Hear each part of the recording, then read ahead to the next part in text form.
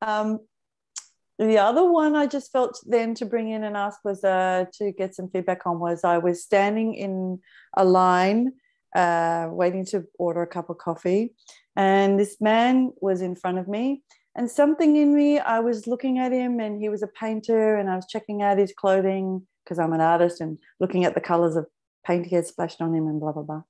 And something in me recognized that like it was just so ordinary, but that moment in time had been perfectly set up for just him to be this person, I have no idea who he was, to be standing in front of me doing something very ordinary like ordering his lunch and coffee.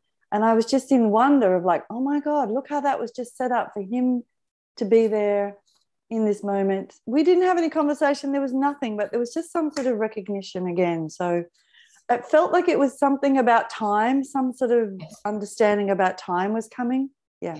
So I just wanted some feedback on that too.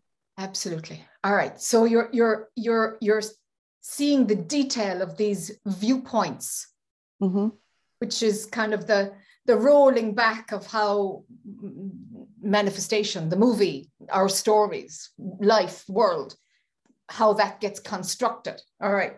So you move back and you go, oh, and so the perfection of the timeline. Yeah. Yeah. So that moment, you're not in the story of like, oh yeah, I'm next. What did I want again? Or you're not, you see? So your lens of perception is open. So something must have been very open and available just beforehand that you probably mightn't even notice. Yeah, I didn't. Yeah, absolutely. It's simply with practice, you know, as when we're not in the drama, there's nothing going on, you see? Yeah. And now these lenses of perception are showing themselves to you. Okay. And so, yes, this is about the timeline. It's like, yeah, you see, where the timeline piece goes then, it might show itself. There are various viewpoints, you know, even with the timeline itself. So with the timeline itself, it's like, oh, the exact precision that he was to be there in that moment, perceived his clothing to be perceived exactly the way it was in that exact moment. At that point, you have more access to knowing that everything is happening now, everything that's ever happened now, rather than it being horizontal of a past, present, and future. Because that only happens when that perception that you had, Melinda, only happens when you're actually accessing the verticality of time. Okay. You see? Yep. You don't see the precision when it's a timeline. It's like, oh, this is happening now. Oh, that's beautiful. But that like, oh, you're actually on the vertical there. But I'm guessing that you saw a point of the vertical, but there was enough of you connected to the timeline to experience the vertical, but you didn't know it was the vertical. Yes. Yeah. So that vertical, like, just to kind of tell you, everything that has ever happened is only happening now. Yes, in the vertical.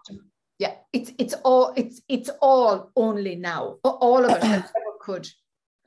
Now, there's another deeper lens of perception that shows something else, but that's the one that you're on the cusp of. It's like you got a pinprick there into the vertical line.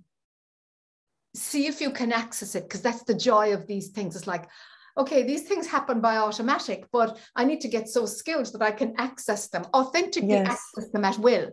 Yes. Yeah. Feels like it's at will. You know, that's another story, but it does feel like it's at will, you know? Okay. Yeah. Yeah. So now you know how to recognize it as like, oh, the perfection of this exact moment. See if you can find that portal, that entry point again. Okay. And you'll find that there's no past or there's no future. Right. See if you can recognize that there's no past and there's no future. Then you'll have disconnected from the linear. Now the vertical will be all that's available. But that step of there's no past, there's no future, actually, that's the next step. That changes. Oh, sorry, I feel so much emotion. That changes everything. Yes, it changes everything, She's got it. Awesome. It changes everything. Yes. Yeah. Yes. Yes. Yes, it does. Oh, well done. Because you wouldn't have seen that, only that you actually have access to it. Mm. It changes everything.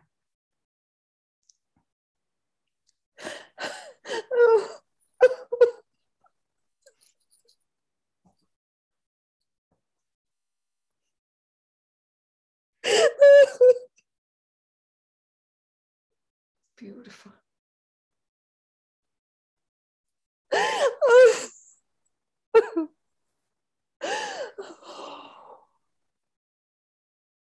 Why does it feel like there's a sense of grief around that? What is that?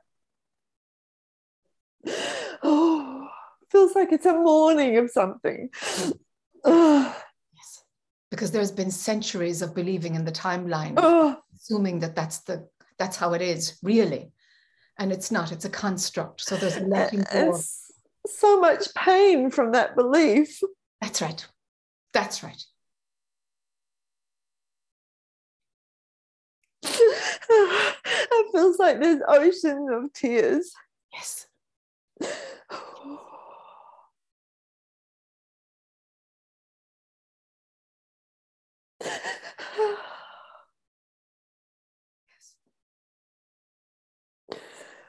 Something is a bit nervous. Something's a little bit afraid.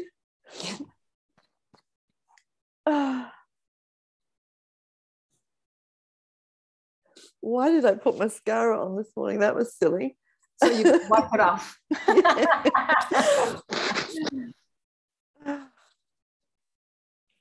Oh, I can still feel it, but I can also feel there's something that wants to kind of like shut it down a bit. Yeah. Okay. So let the grief come, like puke it all here. It's fine. You know, let it all, like lifetimes of grief, let it come. It's fine. It's welcome.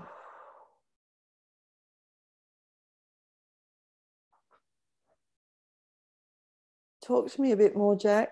Yeah, something else. Yes, yeah, I can feel where you are. Yeah, saying yes to the deconstruction, the destruction of linear time. Let it fall away, the prison of linear time, the limitations that linear time imposes. It's necessary in order to make experiencing happen. Yeah. But the believing that it is a true construct, it is done now. Yeah. It's done. And of course you suffered because you didn't know it was a construct. Of course you did, again and again and again. But it feels like it's a mourning for all suffering, of everybody's suffering. It's like I think that's what sort of freaked us out a bit, because it was just so big. Yes, that's right. Yeah, we dial into the collective suffering when we're doing this level of consciousness freeing up, going into components. We're doing it for the collective, because our individuality is too far away. It's too far away, you know. So because it's a unified belief system that there is linear time. So when one disconnects it reverberates, because it's the unit that held it together, because we commonly believe in linear time. Oh man.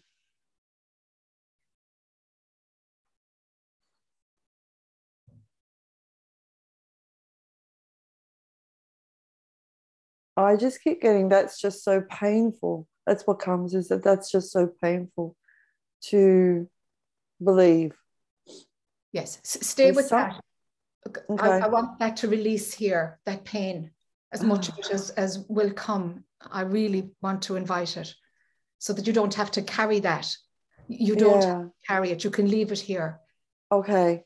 So can I just dialogue it? Because I'm not sure much. There's not a strong sense of emotion at the moment. So maybe it's just the way this operates. Perfect. So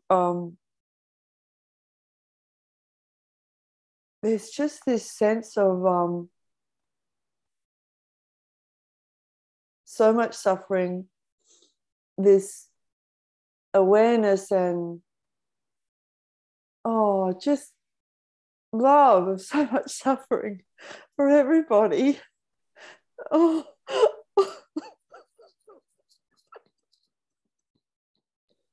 feels like I can still see the chasm. It's like I'm looking at a crack. Yes. I'm looking into a chasm. Yes. But it's also very still. So I don't know if the mind's given me the image, but there's also this sense of just still. Mm-hmm. The mind will give an image to the best of its ability. Yeah. Your internal experience, though, your felt sense is more authentic. The mind is just helping you. It has to put a picture on it because that's how it functions. Yeah. So we can have both there. Okay. We need to have both, you know. Okay.